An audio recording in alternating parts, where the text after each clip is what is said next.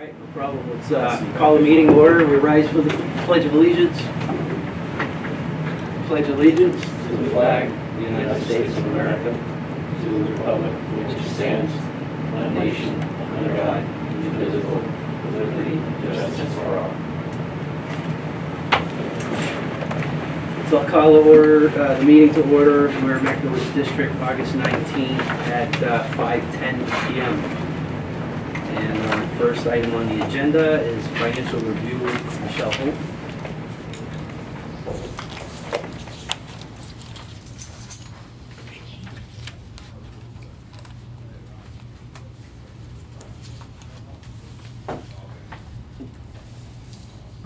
We had our preliminary audit field work last month, and that went well. And they're coming back Wednesday for the full 3 days for the rest of the field work.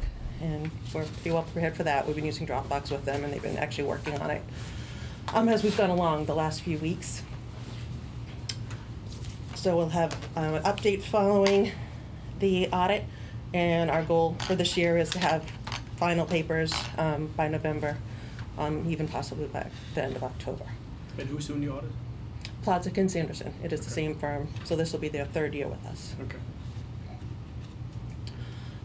As far as the June financials, they're obviously still in draft form, but there was the item of the revenues seemed off from the billing, and we went back and reviewed, and what we discovered was that the system hadn't prorated the meter, hydrant, and sprinkler charges. So I pulled the reports by cycle. So for the people who would have normally gotten the bill July 10th for the prior 3 months, that stayed in the system in full. Those that were out 1 and 2 months, we backed out 1/3 and 2/3 for the portion that belonged to FY20. So it's about an $88,000 entry, but we still did make our revenues, but just by about $73,000. So we still did make the budget for revenues. And the July and August financials will be combining and reviewing at the September meeting. I was going to ask because I don't recall getting any this time. No. But with the year end and audit, we usually just try to combine those, and we'll go with them in September. Okay. And we should have a good update from the auditors by then as well. The other item that we had sent along was the delegation of the payroll approval process. I've updated that just to fine tune it as far as how things have really fallen into place as we've gone through doing this process, and also added allowing the approvals that we have, which is a combination of Ron, a superintendent, Jill as business manager, and myself as finance director. 2 of us always cross-check each other. We do the submission with 2, and then usually that will be Jill completing it, I review, we submit, and then we get the reports back. I review, and then Ron reviews and signs off, and we send them to Kathy, our treasurer, and she approves with the bank balance reports, and a review of the reports, the payroll reports also I send to her, and she approves them. So at that point, we had spoken about this in November, but we hadn't gotten around to getting the paperwork together and finalizing a vote to proceed with having the authorization that we get for payroll each week allow us to forward the 457, the New Hampshire retirement, and now we have added on FSA to forward those contributions. Number one, for the dependent care contributions, employees can't draw on them until they're actually in the account. FSA, there's flexibility. But for those, they need to be available and forwarded from us. And the 457 are people's retirement investment accounts, so the sooner we can get that in, even with the rates of what they are, it's better for the employees. The New Hampshire retirement doesn't allow for submission until the end of the month, but if we have that weekly approval, we can just proceed with that and then forward that via ACH. So we'll do the weekly ACHs for the 457 and the flexible spending and dependent care accounts, and then do the New Hampshire retirement at the end of the month. When we bring the AP, I would still bring that all for review, and we always have it in-house if anyone wanted to see that, but it would just make it easier for us because especially with the flexible spending account now, we would actually have to be seeking approvals every week. So does anyone have any questions or thoughts on the process? So what exactly, if you could just kind of go through summarizing briefly, what is the change here that is different than what's in place now? What I did was update how some of the roles are actually occurring now that we've been doing the practice. So I just got a little bit more specific. And then the only thing that we added was allowing the weekly approval of payroll to also include the 457 New Hampshire retirement and the FSA contributions being forwarded. At some point, we could also work with the payroll company for them to actually do that for us. We just haven't gotten there yet. The New Hampshire retirement's a bit more involved as far as setting up the file with New Hampshire retirement for transmission, but that is something we'd like to look for too. Usually with the cash requirements for payroll, I would back those out and just ask for approval for the net pay that was being paid in payroll taxes. But we would pay the others directly through AP, so they were being approved through the AP process. Okay. I've seen in the past for payroll approval forms a trending of the last 12 rolling months. So a rolling trending of the last 12 months. So let's say this is the payroll approval for, let's say, end of July, then I would say until last year's end of July. You know, and then in mid-August, I would only see until mid-August of last year. And I found that very informative for whoever signs off on that because you see trends. You know, some months are a little higher, some months are a little lower because you have, you know, bonus payouts and, you know, stuff like that, or some months where, you know, Just year end. Yeah, where the weeks fall, you have the 5-week months. Right. It's kind of nice to see that because not everybody has the run rates in their head, right? So if you have that trending in front of you, it's very nice as a kind of sanity check. Yeah, this looks healthy. I'm fine because let's face it, we don't have time to review the records in detail, right? But it's not a requirement, but it's something I've seen a couple of companies do, and I found it very helpful. So okay. No, I could definitely maybe more for you guys on the managerial level too. Yeah, I could definitely incorporate that because we do a review that obviously all employees are current and active. I know the rates in my head, so I can run through and kind of check that nothing happened with the rates. We check the overtime, we check the overall hours, the grand total of hours we match from the timesheets to the final reports, and that's where we sign off. I don't know if it's a lot of work or not, but it could be Nope. it could be a nice little feature. It's a great Yeah, idea. we can definitely incorporate that. Not a problem. All right, so do you need a motion from us or just to go ahead and sign this? I guess we can.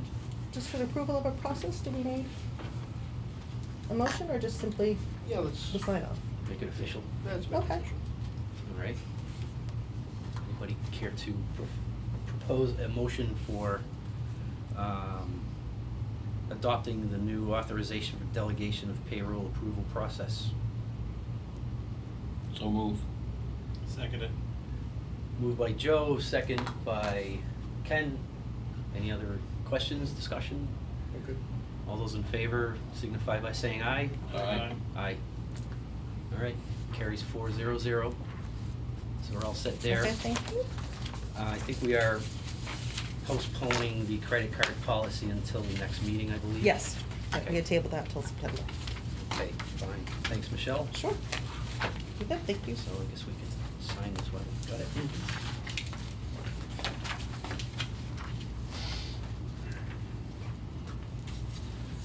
So next on the agenda is Board of Commissioners to discuss capital projects with Underwood Engineers.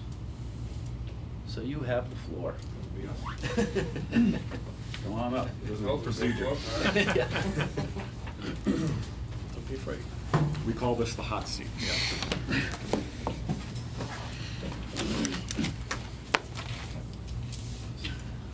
Hello. How you doing?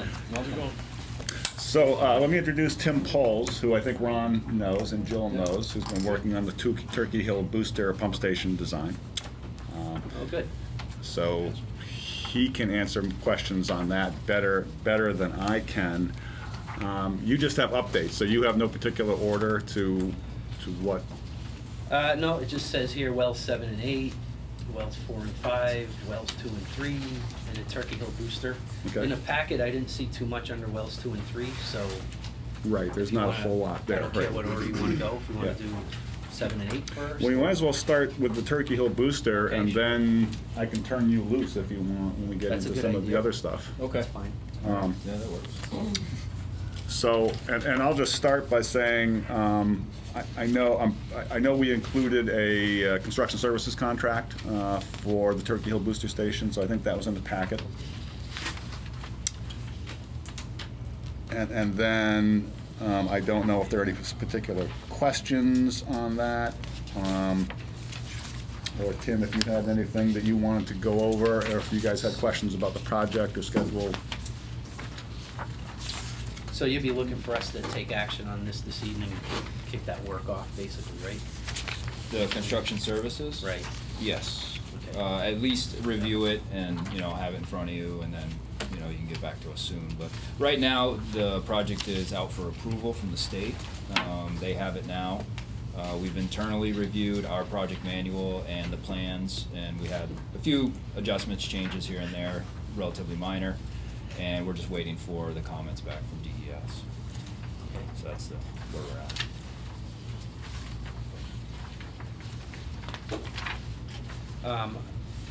I did look through we have a proposal in here, August 15th, Turkey Hill booster pumping station. The full amount is $132,000. Correct. And on page 2, under task number 7, there's a bullet item that says it is also assumed that the RPR, what is that, resident project? Representative. Representative. Yep. At wells 4 and 5 will be supporting this project as the lead. Yes. What exactly does that mean? So that means we are going to, so the resident project representative is what in the old days was called an inspector, and I don't know if you get into this in your realm of things, but inspector is a bad term in terms of our insurance company. Right. They call it construction observation, Yeah. or resident project representative. But we're thinking that the RPR for the Wells 4 and 5 project can cover Oh, all right, the that's what I Turkey was Hill wondering. Booster project. Yeah, just trying to economize on one guy, Yeah. being down here, So Okay. you had, before when we did the well 7 and 8 water treatment plant, that was Bob Daigle full-time on that plant. If, certainly you need to be there all the time, but there are times when you can break away, and something like a booster station, it can be a part-time basis. You can go see what's going on, you can come back and see what's going on. So we see him dividing time between the two. Good. And I have that person also to talk about, which is in my list of things, but Okay, good. That's really the only question I had on this proposal, so. I have a question. Given the experience of the last booster station and spraying the panel and being down for a couple of weeks, A week. remember? Yes. Have we taken measure that this doesn't happen here? Is there like a screen in between, Curtain of some a sort. curtain of some sort, or like at least a somewhat, splash water? okay, I can't answer that panel or question. something? I'm not real familiar, with what you're saying. What's the issue, Ron? We had a, Not in the Penachuk, the one-way booster, it's the. The old one being replaced. Yes, the Underground one we're replacing. Mhm. We actually had we had a leak and it sprayed into the panel, shorted out the panel. Yeah. And we were down for,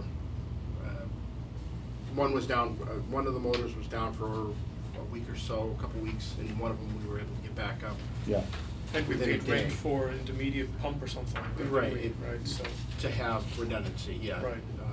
So So we one could- we got back up relatively quick, but the other one was still down, so we did release a pump for redundancy, but I know that was something that we had talked about, Mhm. was having some sort of petition, so that the SCADA panel isn't right next to any water source or something like that. I would offer for consideration, what I've seen at pump stations is sort of like a curtain of vertical, it's almost like vertical blinds of plastic Mhm. that you can walk through, I know what you mean, yeah. but when it Yep. sprays, it'll block the spray of the water. Mm-hmm. So if a full wall partition is something that would present a little bit more of an obstacle, maybe something else like in that, with some kind of a curtain or something would be, Depends on the pressure, really, I mean. yeah, So, yeah, but it would be nice not to repeat that Right, situation. right. kind of learn from If it's that, I a guess. simple matter of putting up a piece of sheet metal in between, you know, or some screening, or, right. Yeah, We it had would be wise discussed to that do a that. little bit at the last meeting. We talked about like the freezer strips, I think is that what Yeah, you're yeah, referring Yeah, to? I don't You know, like, I don't know what they were called, I just saw them Yeah. in place one time. and You I see said, them "That's like in a great idea." supermarket or something Right. going in and out of a freezer. Yeah, yeah. And yeah, we talked a little bit about that, and those can be purchased. We didn't put it into the design, but we could include it, and it doesn't take up a lot of space, Okay. and it's something that can be moved aside. Right. Right, so it wouldn't Pretty conflict with easily. setbacks to Yeah. electrical work and things like that, if Right. it's sort of a Right. removable piece, you know? Right. Yeah. Right, Okay. that's a good point. And really going forward, that's something we should be making a standard in our projects. Okay. It's cheap insurance, Mm-hmm. so. Would it be cost prohibitive to do a waterproof panel? It gets into the NEMA rating, That's true. and I think, I don't know, but maybe you don't know off the top of your head what the NEMA rating is. They're probably NEMA 12, and I think NEMA 4 gets into waterproof. There's a cost difference, but I don't know whether it is off the Can you top of find my out head. for Yeah, us? sure. Well, the problem's usually the fans, the cooling fans. That's where it gets dicey. Yeah. So you have to have like a channeling system that allows the air to flow, but not the water. But not the right? water to So- get in So there. you need some kind of a So- serpentine intake or something. Plus, then you have to spec out at least for the conduit also some kind of splash resistance rating, right? I don't know what kind of conduit we're using, PVC or steel. I don't know if it's RGS or PVC. If it's solid, Everything is it's either EMT or the stuff that Lee Carroll has spec. Okay. It's either EMT or PVC. And EMT is normally not rated for splashing, right, for splash water Okay. resistance. PVC can be, but EMT is usually not unless you use the outdoor fittings, you know, the exterior fittings and so on. So, right. So gotta watch it that if we do it here, we have to do it there too. All right, so we can look into that and see. One of the panels on the Route 101 booster station that is sitting outside in the weather 24/7. They gotta be waterproof. Those have got to be waterproof, dustproof. Yeah. Yeah. So we'll check on that and see what they are. I mean, I'm at a disadvantage because I don't know as much about that design. But, Yeah, we'd have to look through the spec book. Is this a prepackaged pump station correctly? Yes. It's not Correct. built on site, it's Right. brought in and placed on the foundation or something, right? Right. Right, so the site work will be done, yard piping will be brought into through a concrete pad, and then the station will be brought in and Okay. dropped. And who's fabricating that? Has that been decided yet? You have- It's open bid. That's what We've worked largely with Synchroflow through the whole design process, and they gave us their proposed design. And Okay. that's who we've been working with so far. All right, so you can follow up with them to see what options they might have to Right. do that, either the panel or some kind of curtain or wall or something, right? Yeah. Okay, We can check that out. all right. Do you have more to discuss on that, or should we, does the commission want to consider at this time taking any action on this construction observation proposal? Are you guys in a? I have one item to bring up. Okay. I think, which is important, is just the cost, obviously. So the cost right now, our numbers are, by the rough estimates that we have, we're about 150,000 over the loan amount. And this is largely due to the budget estimate that we got for the prepackaged system from Synchroflow. That came in at 250,000 over our original estimate. So I Or just. their original estimate. Their right? original They estimate. gave us one For early, you come back 300K. later, they give you another one, and it's higher. Yeah. And I don't know if it was a really detailed estimate. The guy kind of got back to me real quick and just shot me at, 550. So that was a lot higher. So just to prepare you, you know, that's where the numbers sit right now. We do have some, I wouldn't say fluff, but we have some higher numbers in some of our site work and those pieces. So our numbers right now are, you know, with the 5% contingency for the project, are about 150K higher than the 1.3 million.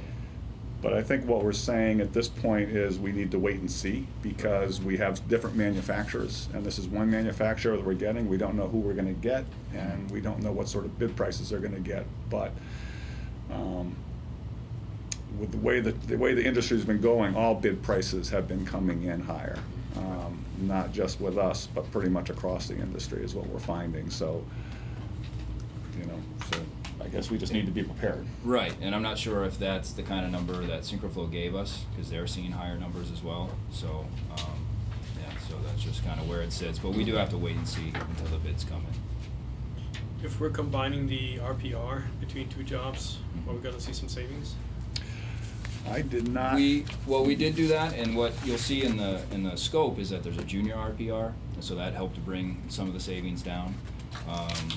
When we did a lot of stuff like that, we reduced a lot of the yard piping down from a 16-inch down to a 10-inch. You know, so that's reduced valves, reduced piping. It all still met our standards as far as velocity through those pipes, and that reduced the cost quite a bit. I think that reduced the cost by about $16,000 itself right there. So. Well, the reason why I'm asking if some- it's the same, you know, individual, obviously they have less travel expenses, because there's now the same guy traveling coming down here for the one job and the other at the same time, right? Yeah. Instead of having two people travel from wherever you travel. Right, right. I mean, and I'm looking. The way we broke this out in the Turkey Hill contract is the senior time and junior time. So you've got some guy that you're planning now, and I'm not sure how you work that out. If we have the junior person identified, we have the senior person identified for wells 4 and 5, and that person will be coming over. But I don't know if that's been identified as a person. So. No, we don't have that identified as an individual yet. Okay. But we do have some project engineers in the office that have expressed interest. So. Okay, so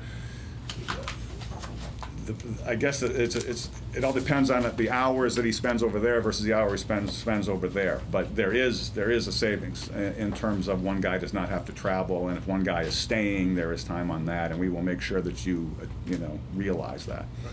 Okay.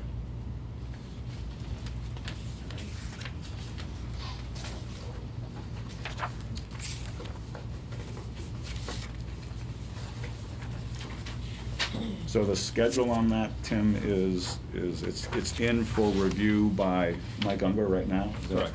Yeah, and we're hoping to hear this week, but I said that last week too. So we're just trying to get his review finished and then get things out to bid. If we could get his review in this week, then we could turn everything around by Friday, as long as there's not any major changes, which we don't anticipate. And then we'd go out to advertise end of August. Pre-bid would be September, mid-September, and then we'd open the bids end of September. That's about where our schedule sits.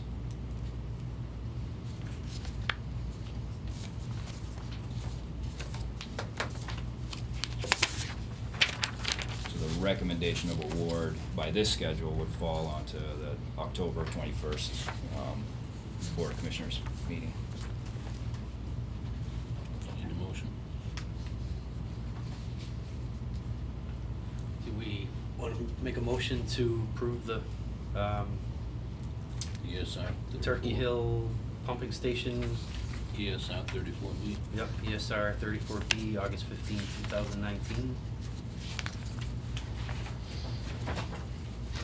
So move. Seconded. Motion by Joe, second by Ken. Any further discussion?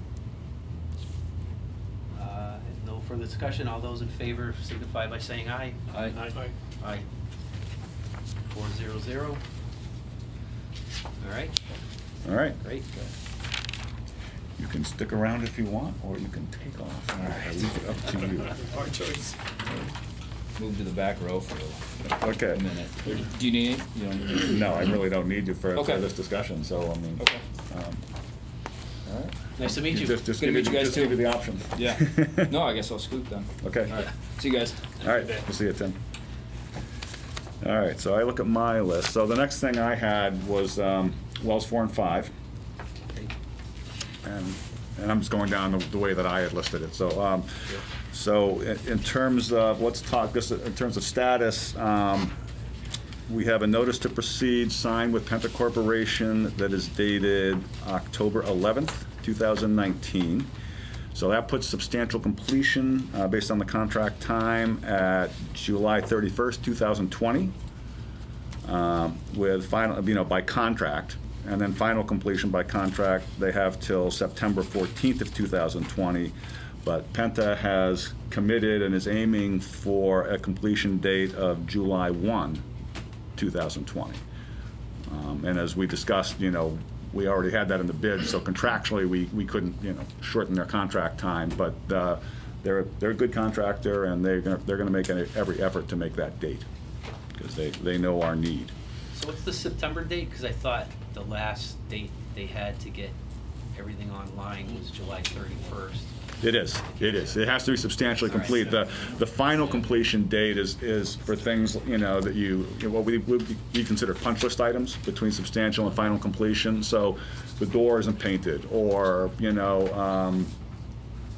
didn't supply the right operator for that valve, or something that needs to be switched. So those sort of things that we take care of between substantial and final completion. But by the definition of substantial completion, that it is online and being used for the purpose intended. And that's the important part, just for the viewing public that's here, that it was important to us to try and get this pump station, Wells 4 and 5, online before the main peak of the summer usage next summer. So if we are in a drought condition, water deficit condition, that we will have benefit of having Wells 4 and 5 online to address that. And originally this was supposed to be out later, September, October, and the contractor agreed to work through the winter to do the masonry work with some temporary heating shelters and things in place. Correct. That would help us avoid a 4-month winter shutdown. Right. Correct. All right. Great. And so in terms of field work, they've told us they'll be starting in the field August 21st with brush cutting, and then they will move to clearing. There's a lot of low-level brush they got to get rid of, and then there's some tree clearing. So that will get started. So we'll see somebody out there soon. So you will also see out there from us soon our RPR, who is a gentleman named Joel Moulton, who is actually somebody that we've been working with. He was the DPW director in Elliott, Maine, and he is done with Elliott, and we hired him.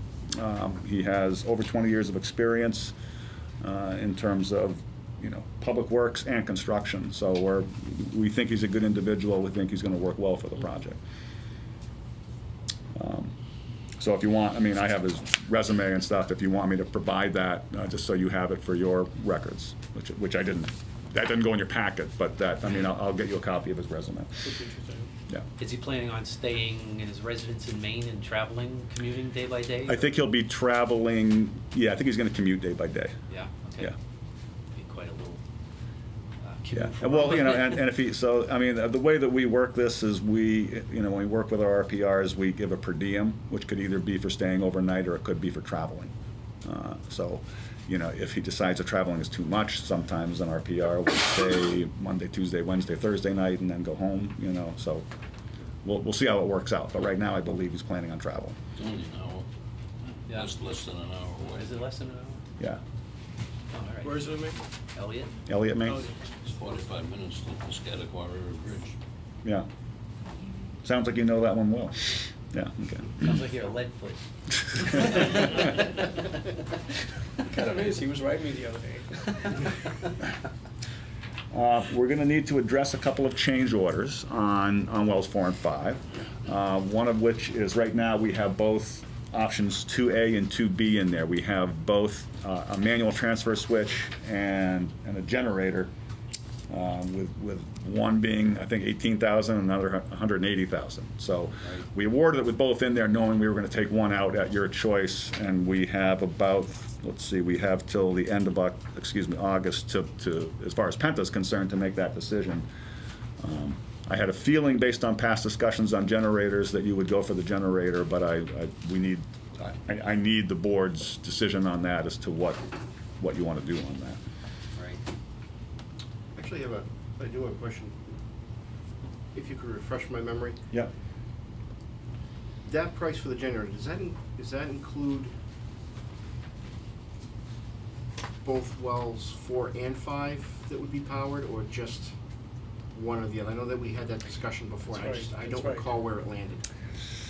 Boy, Yeah. I don't know off the top of my head. I think, Pete didn't say in that email he sent out? No. You did that. Okay. And we have to address that, because that was a big question. Okay. There So, was a big difference in price.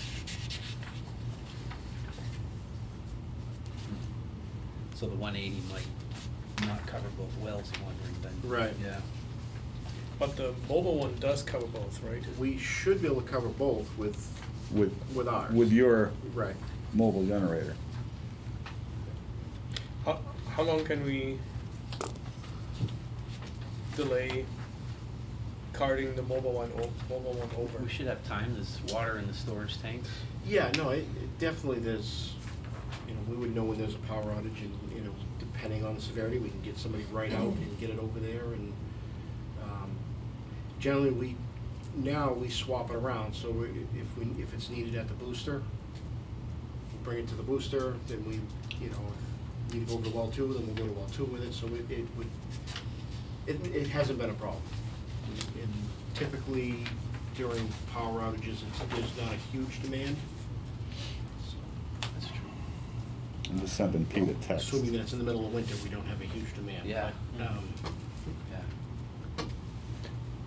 How long can we delay having power without an impact? Can you go 2 weeks? yeah, we could. No, Depending on the time of year. So, we had, back to the ice storms, and my recollection was, we went almost, almost went a week, or pretty close to a week, because we didn't have a generator, so with the Turkey Hill booster. Enough water in storage, but again, it was middle of winter, there's not a whole lot of demand, so we were just to the end where we needed to have something come in, we get the power back up just in time, but. So during peak times, do we have enough time to recognize that we have an outage, it's severe, we need to run over to, what's it called? It could be closed. Parker Drive, right? The Turkey Hill booster right now. That's where we would park the generator to boost Right. the pressure up. But the generator right now is at Parker, right? Yes. Okay. Is it being run on a frequent basis? Yes. Are we There should be, exercising yes. it? Or? They are exercising it. They It's are. not being Not being used. load tested Right. regularly, but we do test it. We do bring it out to a station every so often, and we plug it in and power up the station with it. But, Okay. it would be a little bit more difficult peak season to do the swap offs. We'd have to make do with if that was the. So assuming it takes you 2 hours to mobilize somebody, have him drive out, hook it up to a truck and bring it over where we need it and get it up and running, 2 or 3 hours, Yeah. right? Maybe 4 hours max, right? Probably quicker than that, but yeah, I guess So 2 to 3. Can we accept 4 hours of being without power during peak season? But one thing you gotta keep in mind, we're gonna actually, the Turkey Hill booster is being built with a generator. So This Right, one. but this is 4 and 5. Right, so it'd be- Filtration. Pete responded that we can run both wells 4 and 5 and the treatment plant off the generator, off the proposed generator. Oh, okay. So, Also the wells, Yes. of the portable. I believe this is off the one that Penta would be providing. Permanent if- one? Yeah, if they're gonna provide that. So for 180, we can get the whole station powered back Right. up. Yeah. I said, can we run both wells 4 and 5 off the generator? He said, yes, and the plant too. So that means, and the plant has smaller loads. The biggest loads are always the well pumps. So, once we get the new Turkey Hill booster station up with its generator, yep. if we do a permanent generator at wells 4 and 5, then I'm assuming we're gonna do a permanent generator at wells 2 and 3. Right. So in the future, what are we gonna do with our portable generator, just in case one of the generators fail? We could do that, or we could, Like a backup we generator? could sell it as well. Yeah. If it's 180, I mean, for some reason, we thought it was more expensive, so I feel better that it's not it's not more than 180 that we were thinking it might be. Yeah. I don't know, We don't need a decision at this minute, but we would need a decision before the next commissioners meeting. yeah, so I'd rather, if we can do it now, we should, there's no more information coming to consider, right? No, just, Get I everything didn't in know front if of us, so, you wanted yeah. to think about the existing generator more, or, you know. Yeah. And the 180 I don't know, is included in the projected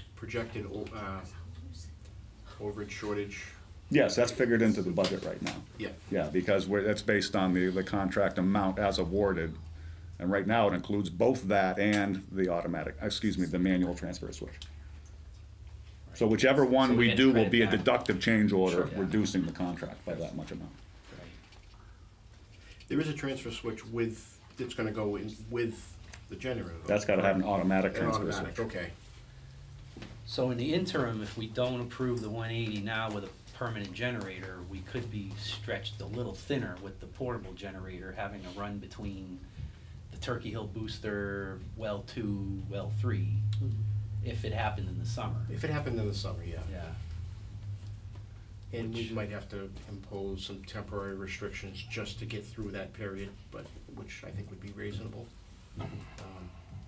If it had to, and if we had to. Right. The automatic transfer switch, can that be used in, if for some reason the backup generator doesn't work, the permanently installed one, can we still plug in the mobile one? Yeah, because I think so, because that automatic transfer switch, all it's doing is shunting power from one to the other, so. Right, but it requires that we have a socket. Yeah, right, you would have to, it would have to be wired into that socket, Yeah. but that could be So done. I'd be saying we should be doing that. Yeah. It's little to no cost, couple $1,000, $1,000. But it's nice insurance. I think I'm in favor of the permanent generator. I don't am know. too. I know you probably were, because you said that I before, mean, so. I look at it different than you guys probably, being in emergency services. I look at the worst case scenario, a terror attack, take out the power grid, Yeah. you don't have power back for a month or more. Or here's another scenario, we go to bring the portable generator and there are trees down in the way and we have to cut trees out of the way and that takes 8 hours, 12, you know what I mean? So we're not sure we're gonna have a fortunate power outage where we'll just be able to drive right to the station, plug it in, so I don't know, this could be all kinds of what if scenarios, right? And if it's already rolled into the price, I don't know, I think we should go with it. Someone wants to make a motion and, I move we go with the $180,000 generator, power the whole plant. Seconded. motion by Joe, second by Ken for going with the permanent generator, wells 4 and 5 for $180,000.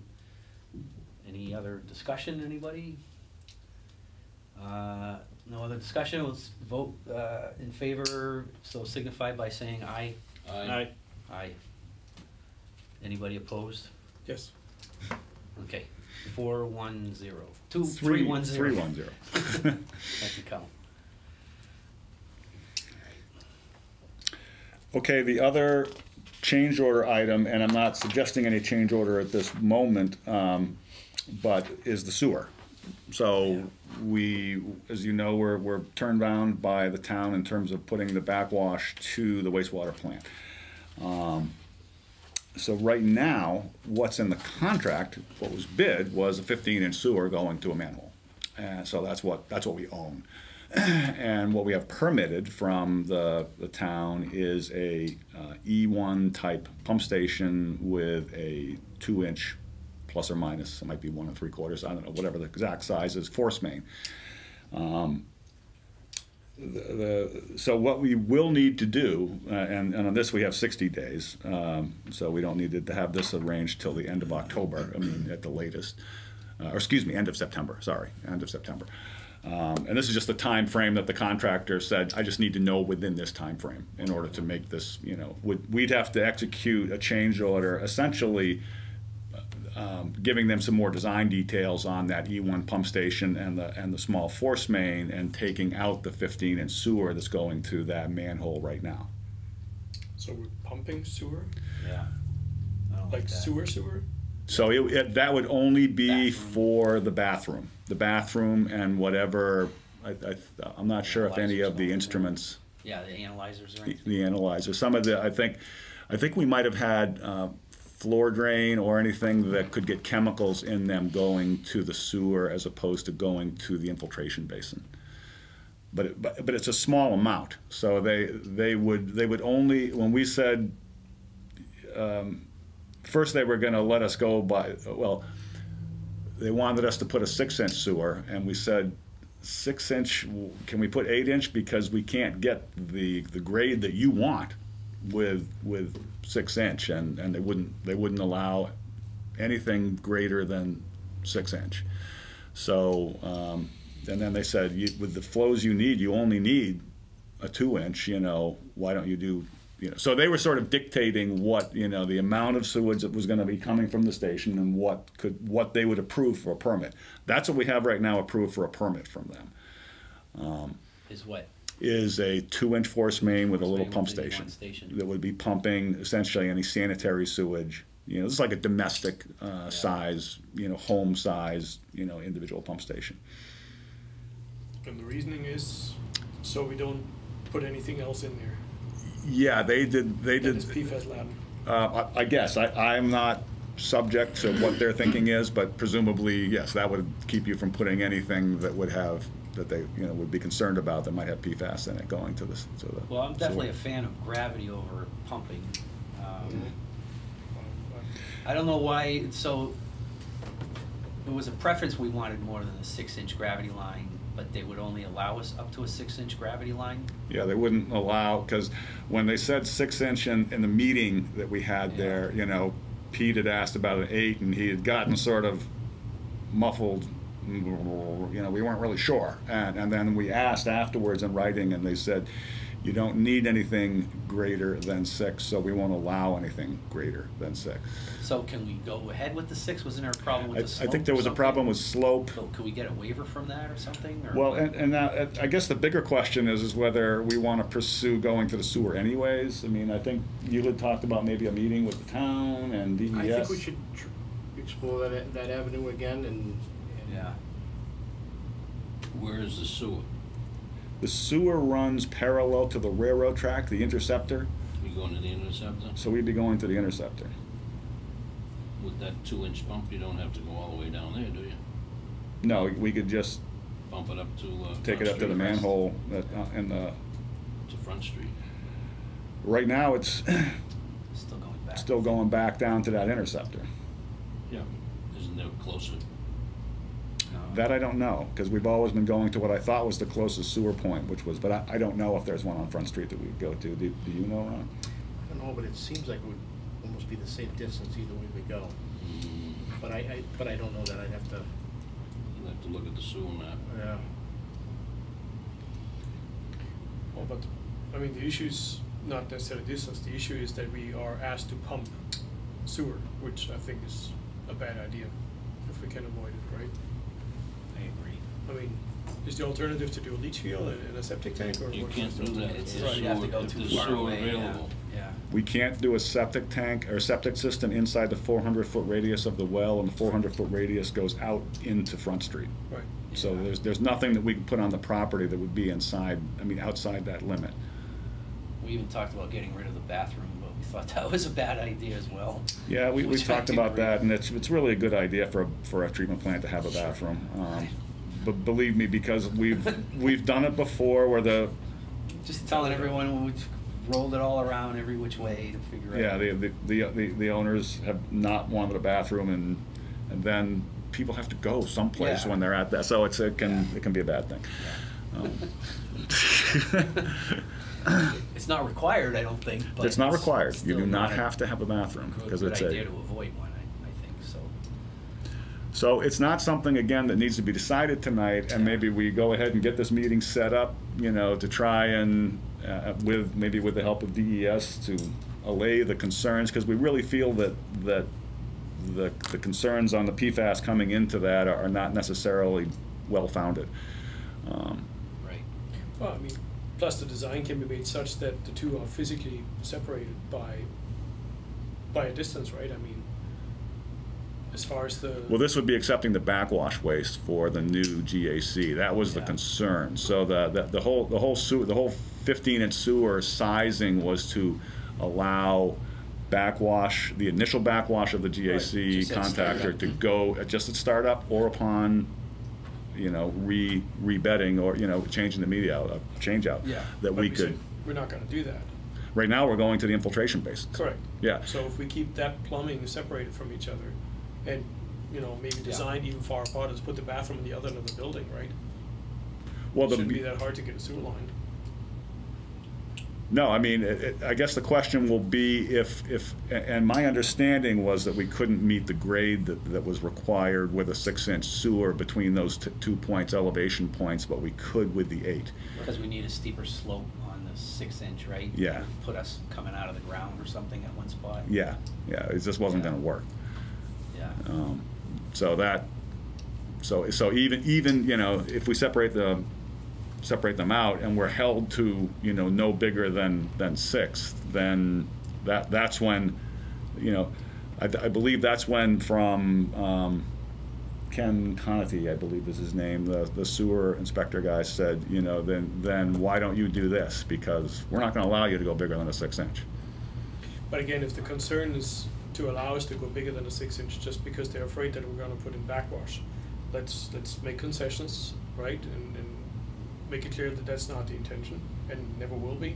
Let's keep the plumbing far apart so it's not even that easy to just plumb it over, right? I guess what you're saying is it should be easy for the town to come and see the treatment plant Right. and confirm that Yeah. we don't have the ability to backwash the carbon vessels into the sewer, whether Correct. it's a 6 or a 15 or 8-inch pipe, doesn't matter. Right. If we don't have a connection to the sewer, What you're saying makes Makes sense. sense, I know. Makes sense to me. but maybe I- we could propose these things at a meeting is what I'm thinking. Yeah, I think a meeting is in order and Yeah. necessary in order to do that because we didn't see a whole lot of flexibility Right. when we met with them before. And when we met with them before, they just kind of dropped the bomb on us that they don't want us to tie in the sewer at all from the backwash, and we never had a chance to really think about a rebuttal to that, an alternative. Yeah, I think that Design meeting or something. position from their point of view was decided before we ever walked in Right. that door. I was at that one too, so I remember everything you're saying very, very concisely. Yes, that was, we had lots of arguments as to why it really would not be, it wouldn't be impacting them. And after floating one or two of those, it became apparent that no matter what we argued, the mind was made up. So if you want to go ahead and try to work on setting up another meeting, if you need any help from that or whatever, if you contact the town or whatever, let me know. Or if anybody else wants to assist Ron with anything. I may try to sit with Kyle first, Okay, yeah. one-on-one, and And maybe we can talk to the town council too. I mean, it's a partnership, obviously. It's perfectly fine to commit to, very clearly to to never ever place any backwash into that sewer line. But I Mhm. think we need to be given a fair chance to have proper bathroom plumbing without Yeah. jumping through hoops. Right, right. And, you know, and on their side, I mean, they do have concerns. They are getting PFAS in their sludge. And there are water quality, I mean, surface water quality limits coming down the pike. So, you know, I don't want to say that they don't have any concerns. Right, and that's Yeah. appreciated. But Yeah, again, we're yeah. not we're talking about bathroom plumbing. Yes, I know. Period. Yeah, Right. that's what we're talking about now, yeah. Right, and I think that has to be the message. We're now talking about bathroom plumbing. So on that front, have we confirmed, I was kind of going off on a different subject, but have we confirmed we can put the backwash water into an infiltration basin with DES? Yes, yeah, they've given us the approval to do that. It is not the concern about any arsenic issue, or we just gotta Well- make sure we use the double acid rinsed? Well, right now, we're getting the Evoqua, I can't remember the exact designation of the product because they have several different ones, but it's the one that showed less than 5 parts per billion on our sort of improvised It's actually arsenic summarized testing. very well in your well 7 and 8 report. Yeah, that's where it's So I'm discussed assuming there. it's probably the same Yes. media, Yeah, that's the one that we're getting, right? and we can talk more, and maybe we don't need to talk about it here in a commissioners meeting about whether, since that's what we get, low arsenic, do we want to standardize? And can we standardize on that for well 7 and 8 and 2 and 3? It would be nice if we could. I mean, I don't know if we get any bulk discounts of using the same exact carbon media on all our future stations, but Mhm. it would seem to me that that would be better. But we're gonna have to do something probably at 7 and 8 like that anyways, correct? Right, Yeah, because we have no sewer option there at all. right, we have to go. What's the cost difference between the little pumping station and the gravity sewer? I thought we said it's about the same. I really don't know. Yeah. I don't know if we've costed it out because we weren't quite sure whether we were going to have to go that way or not. Yeah. And maybe Pete and Lynette have costed it out, and I just thought don't they- know. I don't know. Have they talked to you about that cost? I haven't I heard. thought I remember hearing it's not much different one way or the other. Yeah, I don't think it would be. Yeah, okay. All right, so I guess we can just consider just the table this for. We can table next that, meeting. have that, and then we can get that by the next meeting, and Yeah. that still gives us plenty of time to let Penta know within the time frame that they've identified. And they need to know by the end of September, you By said? the end of September. So we should make a decision on this in our next meeting in September. And then the other thing, and I know Pete and Ron have been discussing this, is a fire suppression system waiver. Right now, we have fire suppression systems designed into both the Turkey Hill, actually, I don't know if it's in the Turkey Hill right It's now. not in the It's Turkey not Hill in. booster yet. Okay, But if we need to, it'll have to be incorporated in, and that will be an additional cost. additional Yeah. cost. Yeah. It is designed into the well 4-5 treatment facility. And I will say that this is a new requirement for us in the last few years with the code change. We ran into it in the last pump station we did in Raymond, where we kind of went, you want a fire suppression system in a water pump station? Okay, it's all made of concrete and metal, but so in going through that process, we found out with the fire chief that there is a waiver process. So I think we were going to go ahead. I did ask Pete to go ahead and put something together Yeah. so that we can at least apply for the waiver and for the booster station as well as 4 and 5. And So we'll apply for that, and if they get the waiver, then we would be talking to Penta about taking that out of the well 4-5 building. Okay. And that would be a change order, but that's an undefined amount at this time. You know, they've given us in their schedule of values what they're carrying for that, but Oh, they did. yeah, but you never know if you're going to get back the same amount that Huh. after the bid as you would before the bid. But we do have an identified amount for the fire suppression system, so there's something to start with. It's not like a couple $100, right? No, it's like tens of thousands of dollars. Okay, Okay?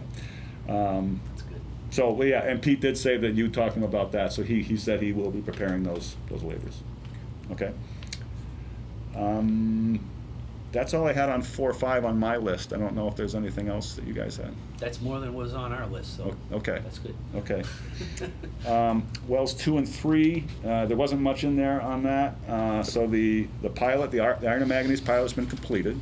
One thing about the iron and manganese pilot is when we went to actually start it, the iron and manganese levels were low. They weren't as high as they are in well 3 when it's used after a long period of time. And I don't Was 3 offline? It's. I should look at the not trend really, charts. but it's usually the last one we start and Mhm. the first one we shut down when we, you know, as the peak season drops off. Okay, and historically, 3 would have high iron and manganese, and they'd rest it for I don't know, part of the year, most of the year, and the iron and manganese concentrations would go down, and then when you start using it, they start to climb again, presumably as the cone of influence starts to get out and start to contact some of those deposits, you know, around Greens Pond that have the iron and manganese. That would be my estimation. So the pilot worked great, but we were on kind of low iron and manganese values. It will still, you know, give us the information that we need for design, flux rates, and everything else.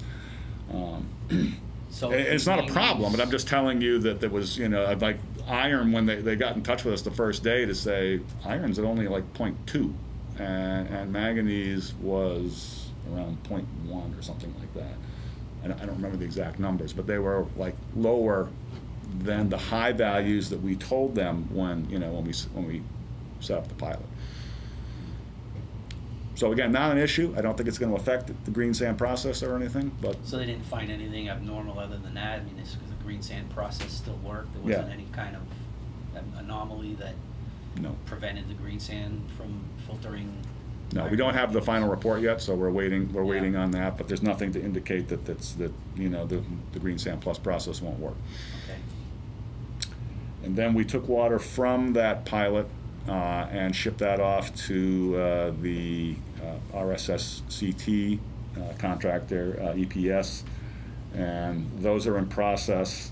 I believe Billy told me they're somewhere around the 70,000 bed volume area now in terms of how long it's been going, but we don't have results yet. We're still waiting to get the actual. So those are the column tests from well 3 treated iron and manganese that were removing PFAS in the columns. Yeah, so we took water from well 3 from the iron and manganese pilot, so that we had treated effluent from the green sand facility. That's what we're trying to achieve, and then combine that in the same proportion with well 2 water that we would expect those two to be running at. So 1,500 gallons a minute from well 2, 1,000 gallons a minute from well 3. That, you know, 1 to 1.5, you know, ratio combined, and then that's what's being put through the RSSCT with 3 different kinds of carbon. Okay. So that's in process, and So you are looking at it with both 2 and 3 combined. combined? Yeah, Excellent. yeah. Because that's what we talked about, and Yeah, that's that was one of my Yeah. concerns, is. yeah, thing. that's the way it's being run.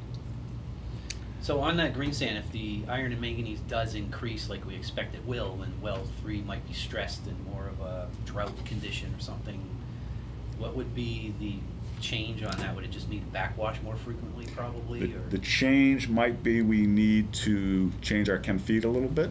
Yeah, up the chem feed. And we might need to derate the flow a little bit in terms of, you know, if we were running at, say, 8 gallons a minute per square foot, we might have to back off to, you know, 7 gallons a minute per square foot or something like that. Okay. That's the Give it a usual. little more detention time, contact time? Yeah, a little bit more. Yeah, empty bed contact time is really what it would give you. Okay. Okay. Do you have anything else on 2 and 3, or? I don't. The only other question I had, I don't know if Ron, you could maybe update us. I know Jill made a good point last time of we were still trying to get a layout of the treatment plant at wells 2 and 3, and to make sure the site is designed so in the future we could expand it or add a new headquarter facility in that site.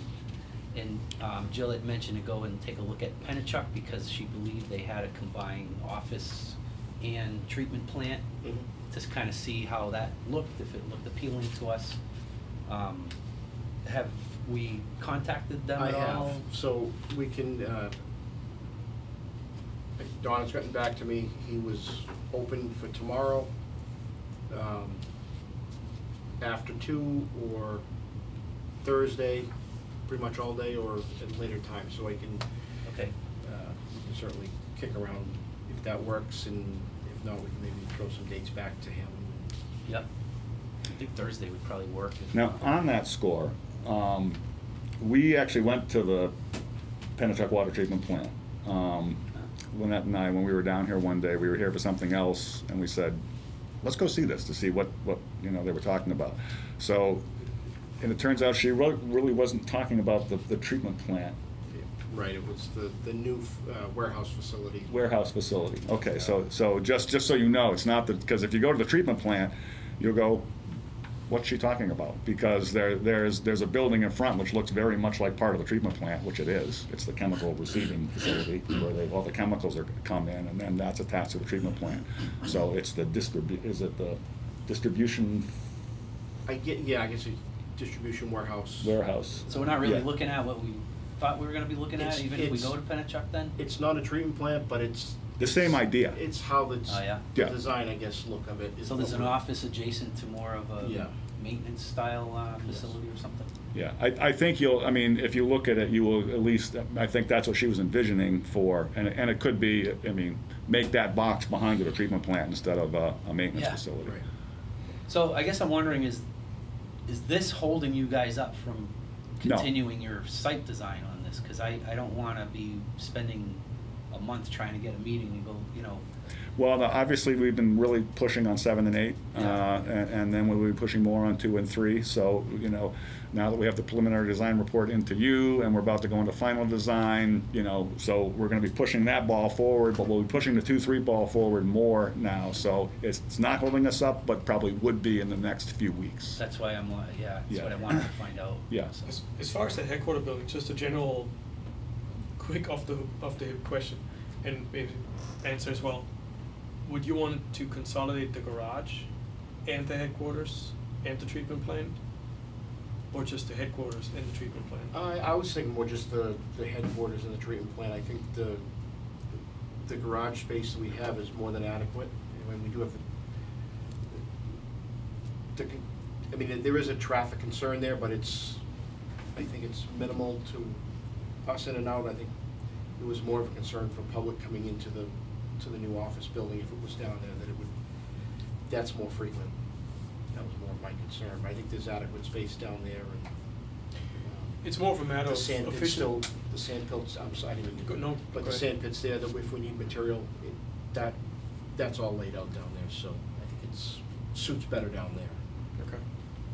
So it's not worth the cost of relocating all of that over to here, and it seems like it would be kind of an astronomical. I think so. I Undertaking. it's there. You can't really move the sand bank, and that's there. But I think it's. It was more of a matter of efficiency. Maybe Yeah. you have your meter shop and so on down there, right, in the garage. Yeah. Would it make sense to bring some of that up to the headquarters? And for the public, again, reminder, this is just to make this design future-proof as far as the treatment plant, not Right. to kick anything off here at all. Mhm. But, would there be portions of whatever you're doing down at the garage that would make sense to bring it up to the headquarters to reduce travel time back and forth, to improve communication, Yes, material flow? definitely maybe some offices would be incorporated. The distribution office and treatment office possibly could be. The operation manager's Mhm. spot could be there as well. Yeah, something like that. But all of this is office environment. Would you be looking for any shop kind of storage, shop maintenance? SCADA, I wasn't- SCADA probably, right? The SCADA would be, yeah. Right. I wasn't envisioning storage, but that's something we can definitely look at, possibly. It could be. But none of the meter shop or something would preferably be relocated up here? I wouldn't or think so. over there? It seems like it would make sense down there. That's where they Okay. that's where they report. It just seems to make sense. So really for you, it's just a matter of It's just allowing configuration. parking and office space, right? Yeah. The treatment plant, we're moving, There's about, 4 different kind of alternative layouts that you guys have put forth, and you Mhm. probably didn't see all of them. Mhm. So No. that might be good to maybe have in the next packet. Although I think we want to get you guys going on a design before that, right? You said a Yeah, couple but we of can, weeks. you are going to see a 2-3 wells 2 and 3 preliminary design report, but by the time we do that, we would have a set layout. So we can certainly include in the next packet just what's gone by. I mean, what we've looked at, and then if we decide between now and then something else, then we can talk about that at the next meeting. But I don't have any, I mean, sure, we can include that so you can see the ones that we, you know, presented and did in sort of a workshop session. Right, which I saw because I was there, but not everybody else was there. 'Cause Right. Well, you're our I'm designee. You're what is it, the you're- designated project representative or something? Yeah, you're authorized by the Board of Water Commissioners to sort of act as their representative with us and working with Ron, because normally we work through Ron and Jill, and you were kind of involved anyway, so we sort of said, let's make a designee so that Right. we have something going directly to the board. But then if you included all the board members on an email, then it's a meeting and you have those Exactly. issues, so, yeah. If you could do We me a have to favor, discuss that. and Yeah. if you could send me those sketches, Yeah, then I can at least get them out to you guys so you Sure. can see what I'm talking about. Sorry for not doing that.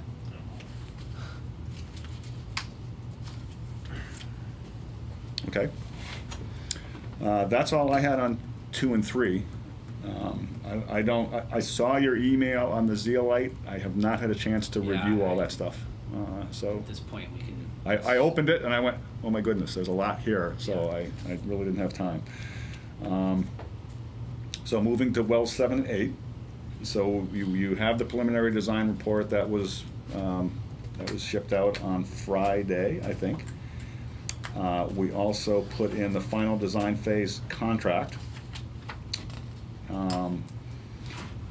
And then the schedule, I think, was that we'd already given, was put with that preliminary design report. I don't think there's any change in the schedule in terms of what we were anticipating.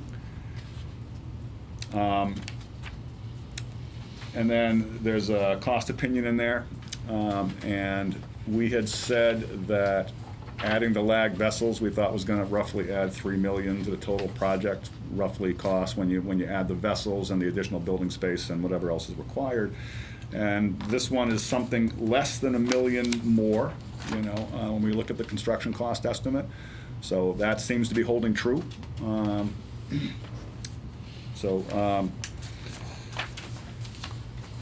is that? Let's see. So before we had a subtotal for construction of about 3.2 million, and we're at about 4.13 million right now.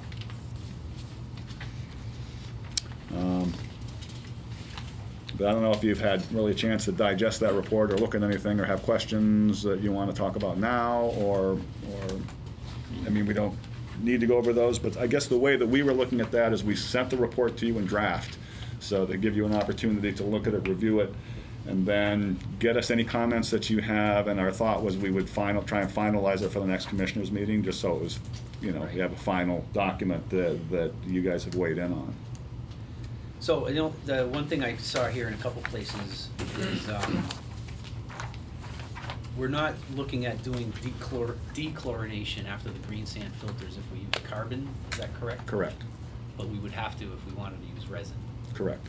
first. Right. If you wanted to use resin first, chlorine will impact resin. Any oxidant will impact resin. Is there any concern about because the chlorine's also going to take spots on the carbon resin? There's some on concern, carbon but media? not. It's not enough to. It's like, not enough. It's very minor. cause like premature breakthrough of Breakthrough. PFAS if all the carbon sites are. We've talked to the manufacturers, you know, the GAC suppliers about that, and their biggest concern is things like total organic carbon. Yeah. So a little bit of chlorine, they're not, at least they have not indicated to us that is a major concern. Okay. If it ever was a concern, how difficult would it be to have to go back in and do a dechlorination process after the green sand? It would be a chemical feed setup, Okay. so you'd have to. So not like expanding walls and all these other. Yeah, I mean, essentially, it's another area to have, and I'm not sure of the bulk that you Yeah. need for that, but you're talking something like sodium metabisulfite. Okay. And so you'd have that, maybe a day tank and a chem feed pump, and so yeah, it would require an area and a chemical feed process in order to do it. Okay. Could that be incorporated into the filter room, or would it, if we needed to, or is it too far ahead in the process, I guess? Does that make sense? To add in dechlor right now? No, not If right we now, had but to. at a future, would we have space in the filter room? The honest answer is, I don't know right now, but and I guess I'm gonna find out. And I guess my other part of it was it too far ahead? In other words, does it need to be back in the plant more? Mhm. as Or part could of it be the in the process? addition, or it has to be in the main Right. plant? Yeah. Right.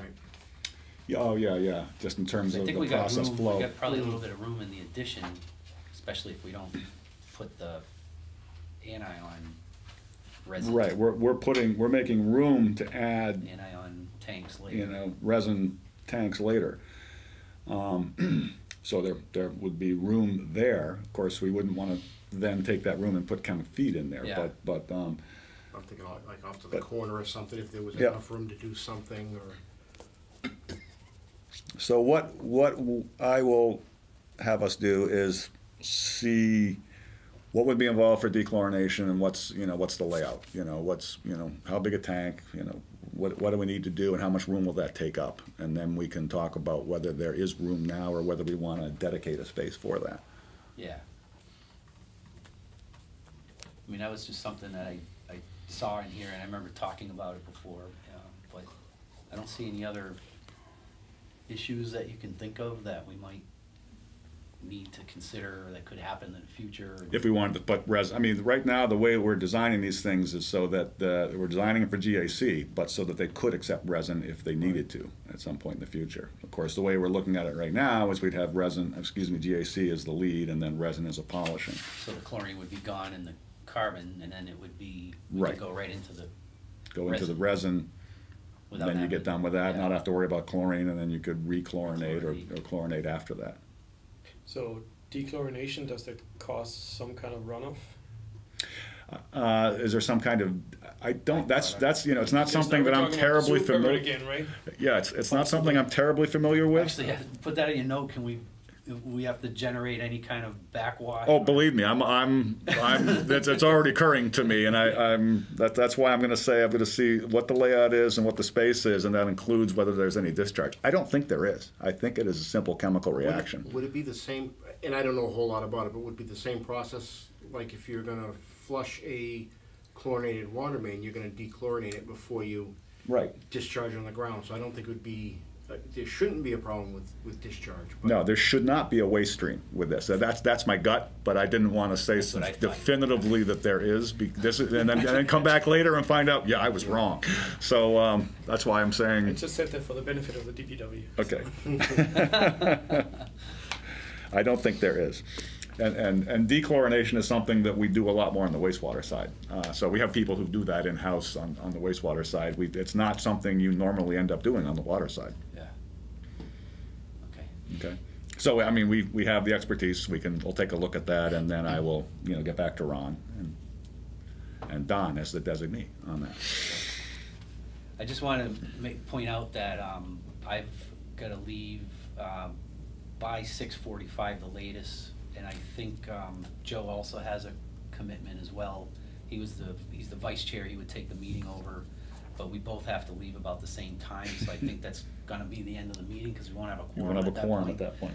So I don't know if we can try to get through the rest of this. I'm pretty good, I mean, unless you had any major issues on the report, and then the other thing is the design phase contract, which we put in there, and then I have all the trending. I do have a question on those. Okay, so, I mean, you don't, in terms of the design phase contract, you can look at that, let us know, Okay. and that's really, I think, all I had on 7 and 8, and then the budget, we know that 7 and 8 is gonna cost more, so we'll have to think about how we're gonna deal with that. But we do have funding that has been approved through DES, or through the Drinking Water Groundwater Trust. Right, right. And you got the letter that they, yeah, I just passed it out to well, I didn't just pass it out, but at the beginning of the meeting, it passed out. Right, So right. was that the one in the package, or that was not in the package?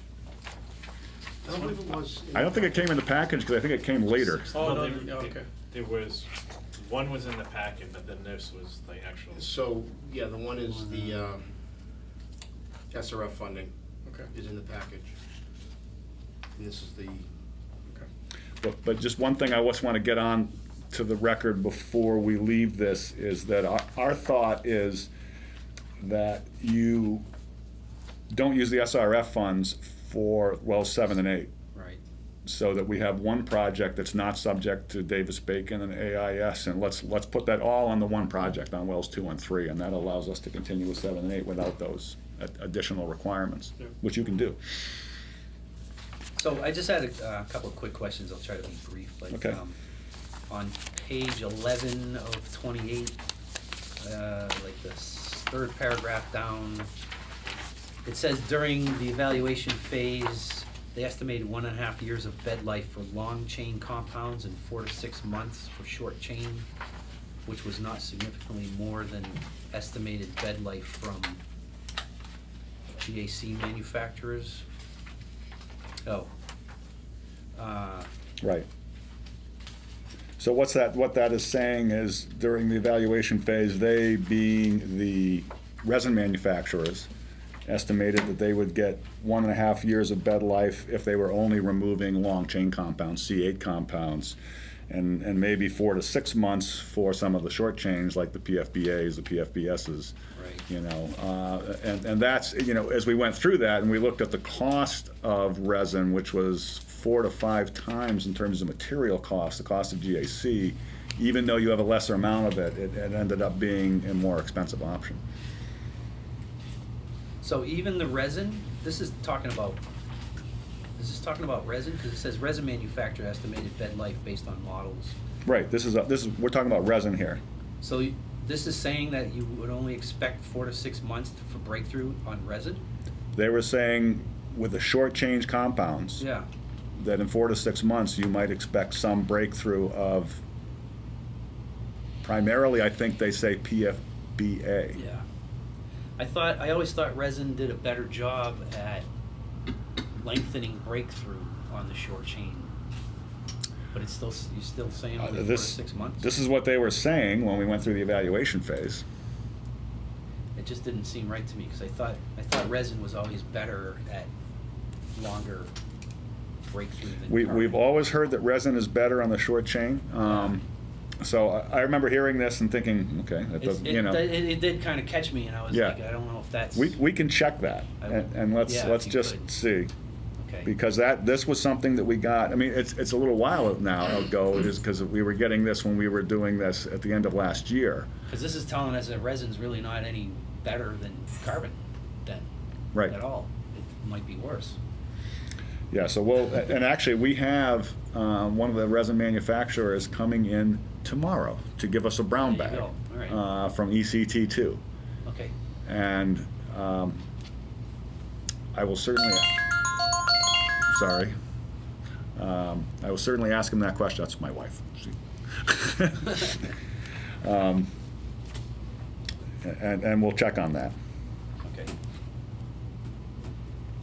Any other things? Yeah, there was another one on page 14. It just said the well pumps will be required to pump through the green sand filters plus the carbon vessels. Yep. Obviously, you need to increase the well pumps because there's more head pressure you're pumping against. Yep.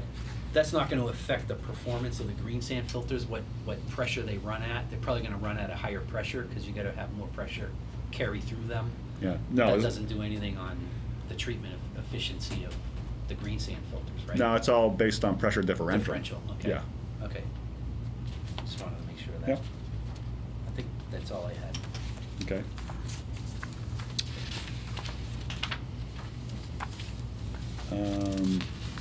And so then you've got the final design phase contract, and these charts that Wolf had a question on. So I don't know if there's something you want to act on now or act on later. Good move. Good move. Yeah. Right. in the engineering order? I think so. Excuse me. Is that at the end of this package? It might have been a separate thing. It's Separate front, right? Yeah. ESR Okay. 47.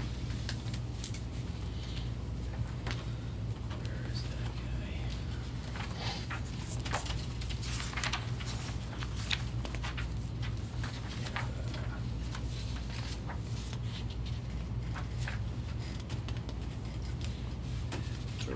All right, it was ESR, it's at the beginning of the, Yeah. close to the beginning of the packet, under Agenda 2 UEI Capital Projects Update.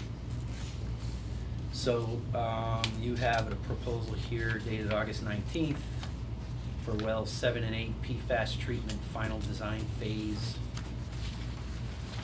And that's for an amount of $269,000. And, does anybody have any questions about? I do have a question. Yep. On the with the schedule, you say January 24th, 2020, you would have 90% design. Just curious, why is there like almost, 3.5 months or whatever from April 15th with 100%? Is there a possibility you could have the final design submit for approval before April 15th?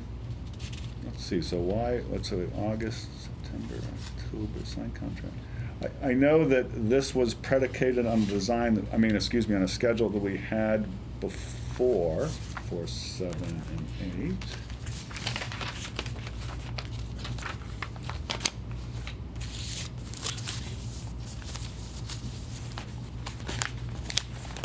Which I thought I had with me. Such a deal. So anyways, you're wondering if it can be moved sooner than, From, where January 24th, 2020, you would states here 90%. 100% design? Yeah, for that 10%. That does seem like a long time. And I don't know if that was predicated on being after the annual meeting, but So in general, is there no need? I mean, that question has been moving, I think, all of us quite a bit. I mean, these plans are somewhat copy and paste, right? Not completely, I yeah. know, not completely. We Yeah, have the yeah. iron manganese treatment and, 2-3 and so on. Yeah. There are some differences, but Yeah. from a general standpoint, from a general layout, okay, I don't know if the filter dimensions are the same because the pump volumes might be different, but in a ballpark, there's a lot of similarities and certain synergies, right? But it seems like we're applying the same timeline to all 3 projects, right? And I think that's one of the things that we and the public, especially now with the MCLs, would like to see how many of these synergies can we actually take advantage of and reining in the timeline, right? Mm-hmm. 2020 is 3 years from now, right?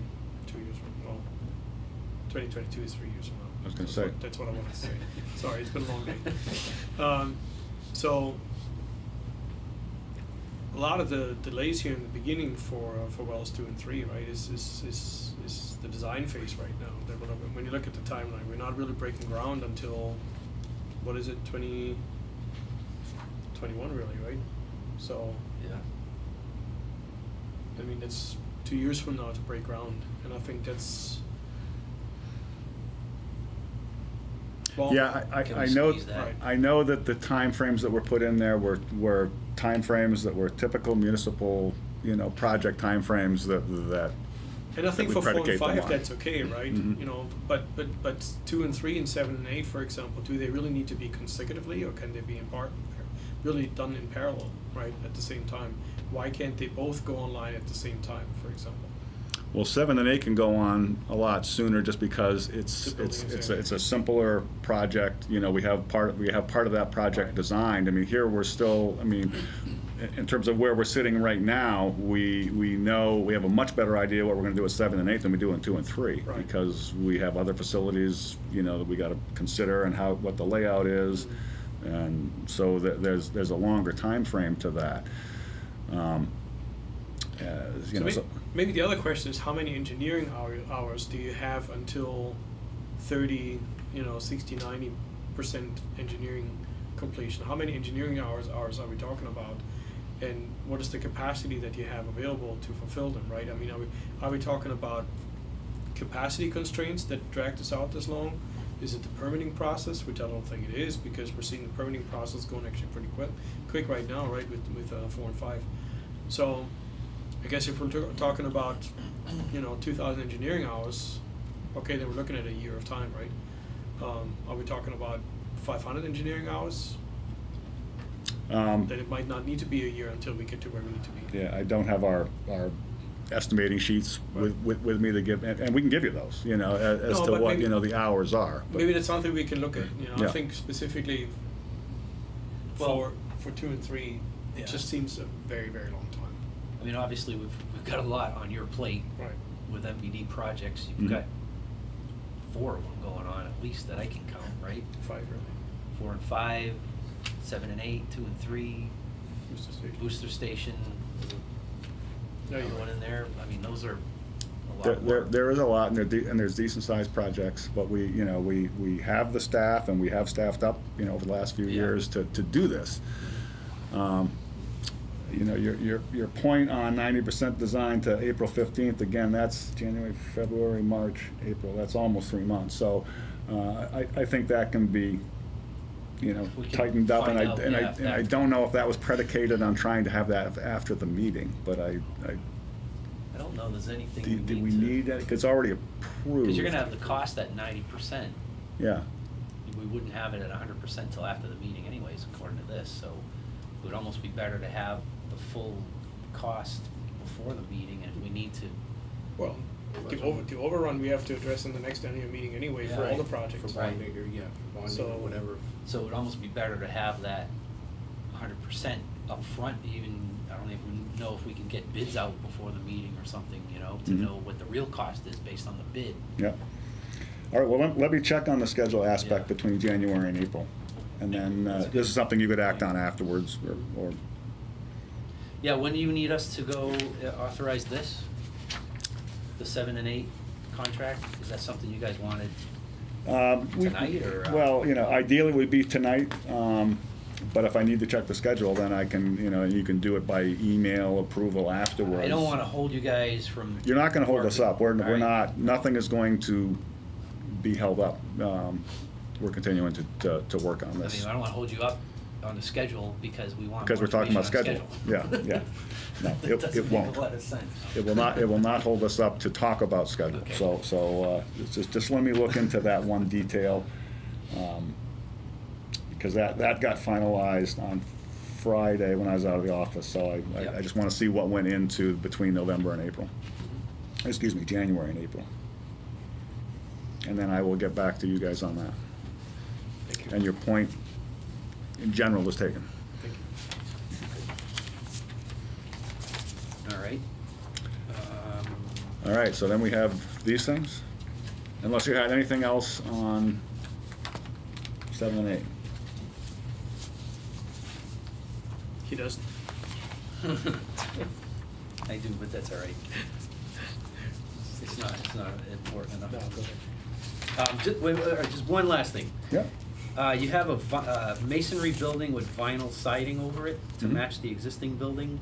Yep. Is that an additional cost to put vinyl over block? Yes. Yeah. Is that significant? I mean, I know, I'm just wondering, it's an addition. Would it look really hokey if we didn't put vinyl siding to match the rest of out in the middle of Hollis where nobody sees it? I don't know if it's significant enough. I'm trying to remember if there's insulation between the. I believe there I think is. there Yeah, is. I some think kind of there's R value insulating that value, helps R out. value between that wall, between the Because I was thinking we could masonry just use wall like a and the split vinyl. face block on the outside, but that might raise the cost of the block. It Yeah, that offsets the would. vinyl, so maybe it's just not worth it. I just thought I'd ask, but. Yeah. What's the rest of the I'm building trying to- over there? Is it, It's concrete so block. it's the with- same as what we already Yeah. have? All right, that makes sense to just do the same thing. Yeah, we're sort of trying to standardize on one Okay. particular type of construction, is what we were Okay. doing. And I don't remember, I don't remember exactly, wasn't the more expensive option when we were doing 7 and 8, but it was. Yes, the I mean, final. we evaluated it back then and came up with this as the best option. Right. You did, okay. Yeah. All right, that makes a lot of sense then. Okay, Okay, and if there's more comments, please, get them to us and we will address them. All right, so.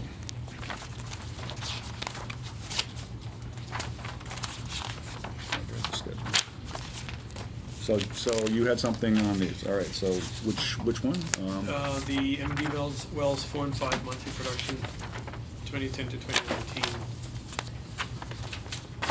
All the other charts had a permitted production volume for each well on the chart. On this one, we only have the combined one, right? Is that, no. Yeah, I guess that. I believe that the permitted production volume was set based on both wells. Not per, For So I that. believe it was combined, both combined. It was combined so that because okay. Emery and Garrett did all this work prior to us working for the district, but they did establishing the wellhead protection areas for each of your wells or groupings of wells. And wells 4 and 5 had always been run together and then treated through well 5. Right. And so when they went to do that, it was treated as a single source. So that's an aquifer amount. That green line is showing on wells 4 and 5.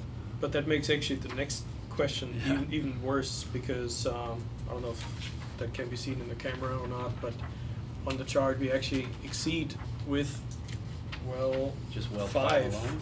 well 5 alone, we exceed the combined permitted production volume. Permitted production volume, correct. And if we would stack these two on top of each other, we would be somewhere up here in some cases. So we pretty drastically exceeded the permitted production volume at Yeah. times. But I don't think you've Supposedly. exceeded the permitted production volume for the year. So the permitted production volume, and I'll let. That was my question to you. This is the 600 gallons a minute, if I'm. Yeah, because Jamie always said we have more production value in the bank than we did artificial recharge, we didn't realize it. We're This is technically telling permitted us- for 870, but we're, This is 1 million gallons per month. in his recommendations, and I'm gonna be off, because I don't know the number, but like 600 gallons a minute or something like that, or 5 to 600 gallons a minute, Yeah, combined. yeah. And we have historically, when we have run those, we've gone on the higher end, but we've also relaxed them when we didn't need them. So when we needed the water, we would run for what they're permitted for, the Yeah. 870. And then shut them down for months at a time when, off a peak, it would be relaxed. That was the idea. I believe I've heard 3 different numbers for wells 4 and 5. 425, 420 gallons a minute as the sustainable capacity that you could pump them round the clock all year long.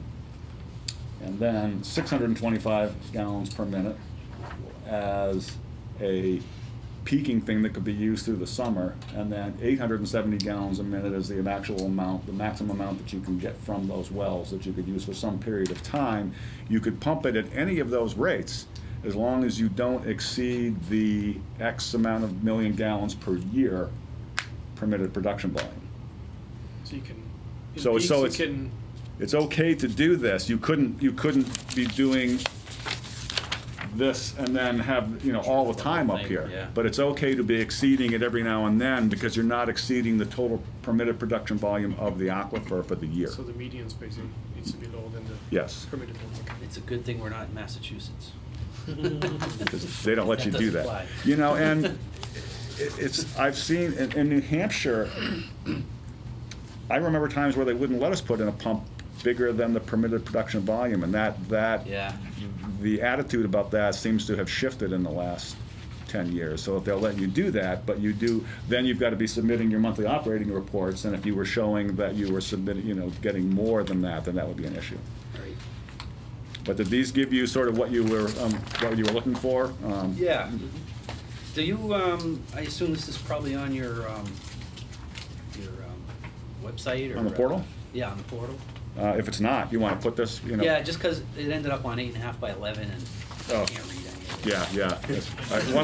Yeah. And one of our comments to the young engineer we had setting up was, I can't read any of this. Can you make the font bigger? And she could make the y-axis bigger, but she couldn't make the x-axis because then it wouldn't fit. Right. All right, I think I need to excuse myself at this point for prior engagement, and I've gotten to everything that I had. If the board is all Okay. set with me, I will I was leave gonna at the say, same if you time. wanna, It sounds like the meeting's going to end anyways, but. Do you want to just postpone we can and? Oh, we still have at least.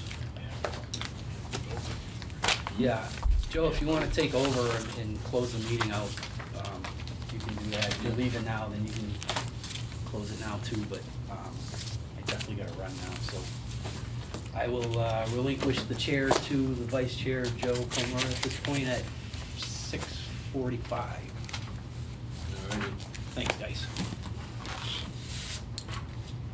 You wanna do the quick thing on, private well hookup? There's really, yeah, there's really not a Okay. whole lot there. Wire Road and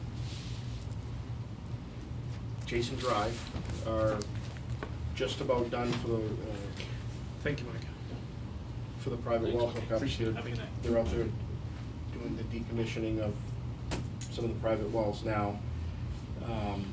Norwood and, Ridgewood. thank you. I don't know why I have a problem with that. I want to, every time.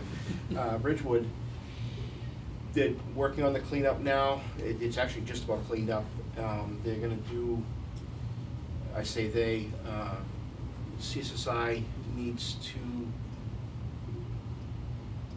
cut and cap the 2-inch that was feeding the couple houses on Knollwood, and then they can clean up Joppa Road area, and then shortly after that, the contractor should come in and do services. It's a separate contract from CSSI. And then I believe they're gonna go after that, they're gonna skip back. Connie's, CSSI will skip back to Wire Road and do our portion. That hasn't been done yet, they're waiting on getting the rest of it done, Okay. complete. But they're moving along, slow but sure. Thank you. I think they're doing a wonderful job. I think it looked, They're that, doing a very nice job. looks very nice out there. Actually got a new road out of it. Yeah. And they're polite guys, nice, Yep. great work. So you connected now? Yeah, Not yet. so, Was there any ledge in front of your house? mhm. Was there a ledge in front of your house? There was. Of course there was. Yeah, up there was plenty of ledge. Yeah, it's all ledge. You wanna do the minutes, or should we wait until the next meeting? I told her I'm gonna send her some of my edits so she can maybe take care of it until the next I meeting. have a couple too. Okay. It's up to you. You wanna just let her know what they are and bring it back next week? Works for me. Okay. Speeds it up. Old business. New business. I have new business, You do. and that's the groundbreaking ceremony. That's right. So for 4 and 5, the discussion was, outside of this meeting, the discussion was breaking ground on 4 and 5, which pretty much happens right now, end of the month, right, it said. Which might be a little bit too short notice to get something done, but it's the first tangible move towards remediation of this PFAS situation. And a couple people feel that's worth celebrating. Now again, it's a little bit tight to do that, possibly for the end of August. when the actual groundbreaking is happening, so we might need to find, you know, like laying foundation or whatnot, whatever it might be, might need to find another opportunity to do that other than groundbreaking, but I think a couple people feel that it's worthwhile to make the public known that something's happening here, something tangible. And one of the discussions was, when do we do that? What is the opportunity? Who's gonna be there? Who's gonna be invited? Can we put it into right around when they put up a sign for the project sign for the funds, you know, I'm gonna say the wrong one, for the trust funds. There'll be a sign like we've done in the past for the SRF funding, saying where it's, you know, this project you know, is a trust fund project type of thing. Yeah, maybe we gear it towards that going in, and When is that planned to happen? I don't know, I can definitely find that out. So, I mean, we just got the vote for the funds, so there's another whole process, and I gotta actually go through that. I think I just gave you the form, the sheet tonight, so to look at that, but I can definitely So follow up on usually, that.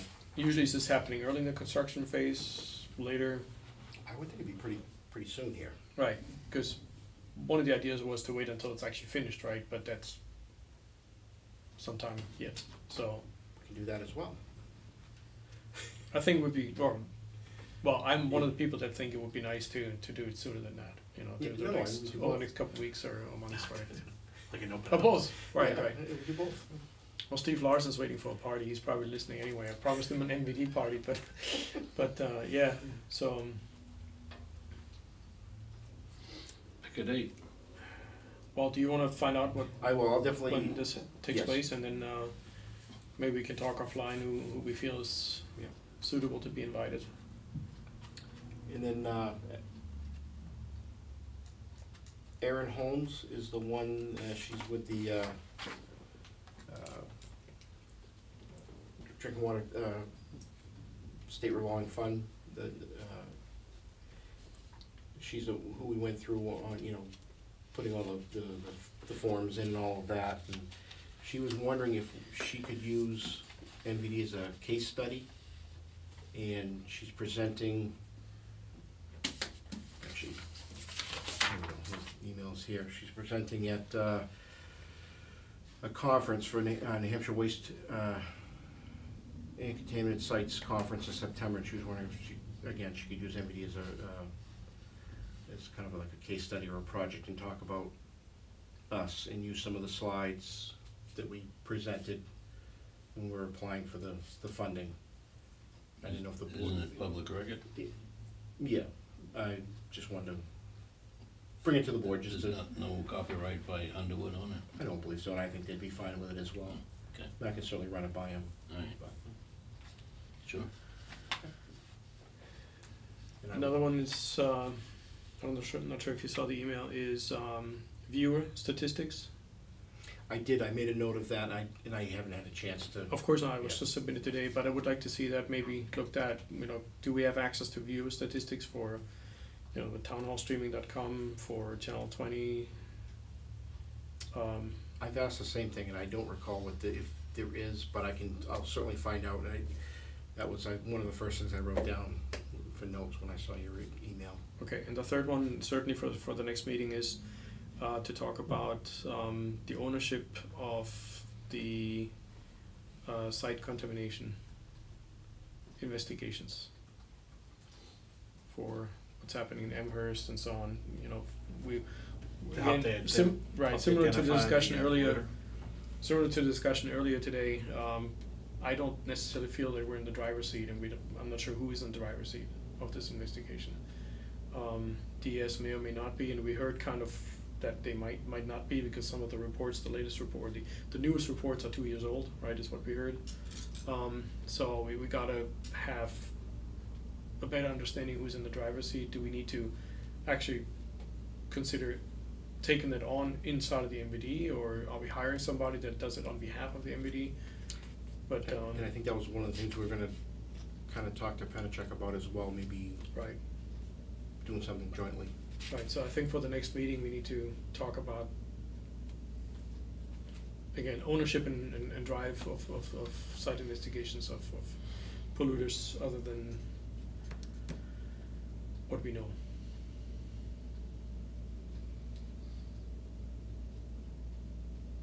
I'll definitely make that an agenda. item. Superintendent's report. All set? Questions from the public? Questions from the press? Seeing none, I'll entertain a motion. So moved. Seconded.